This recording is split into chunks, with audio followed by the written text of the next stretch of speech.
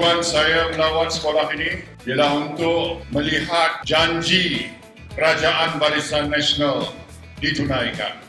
Pada 28 April, saya telah umumkan sumbangan sebanyak 3 juta ringgit untuk sekolah SJKC Rasa ini. Dan 3 juta itu telah pun kita tunaikan.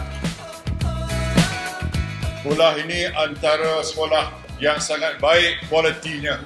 Tahniah saya ucapkan. Ini sekaligus menunjukkan Kerajaan Barisan Nasional menghormati kewujudan sekolah-sekolah jenis kebangsaan Cina dalam sistem pendidikan negara kita.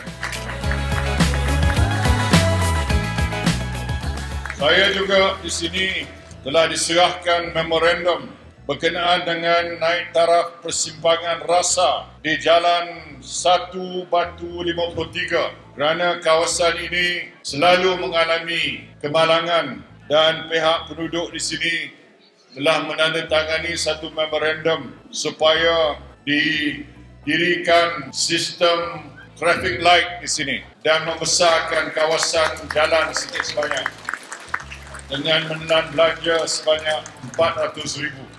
Parti DAP telah janji nak buat ini. 4 tahun janji tak buat. Janji apa? Janji kosong. Saya di sini nak beritahu tuan-tuan bahawa sebagai Perdana Menteri saya luluskan 400,000 untuk projek ini. Dan projek ini saya serahkan pada pihak ICU untuk dilaksanakan dengan sebab bersegera yang boleh.